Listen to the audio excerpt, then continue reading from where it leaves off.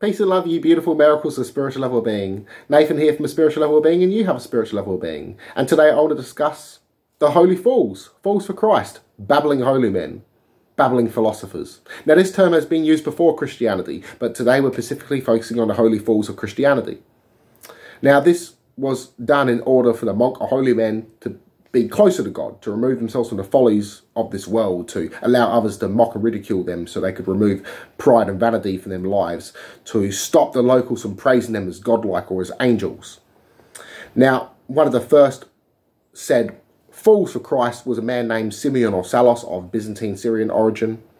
It said that he was pretending to be insane or was insane, and he lived in the 6th century. Now, he is also known as Simeon the Fool.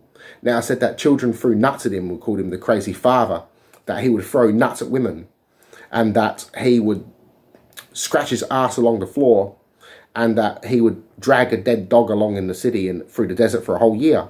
And it said that he did this to stop the locals from praising him as godlike for his miracles such as curing the blind and exorcising demons out of people. Now,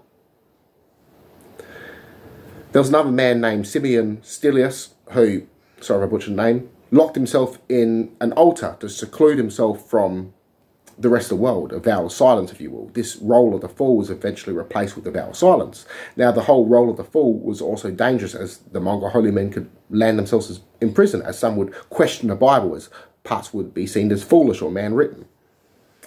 Now, a lot of monks were made saints and were even put in prayers and were praying, well, people would pray to them even more so than, say, Jesus or the archangels.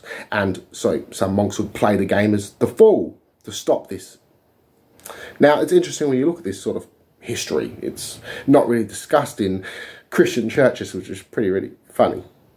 So peace and love, everyone. I love you all. Connect to one mind and soul. Namaste.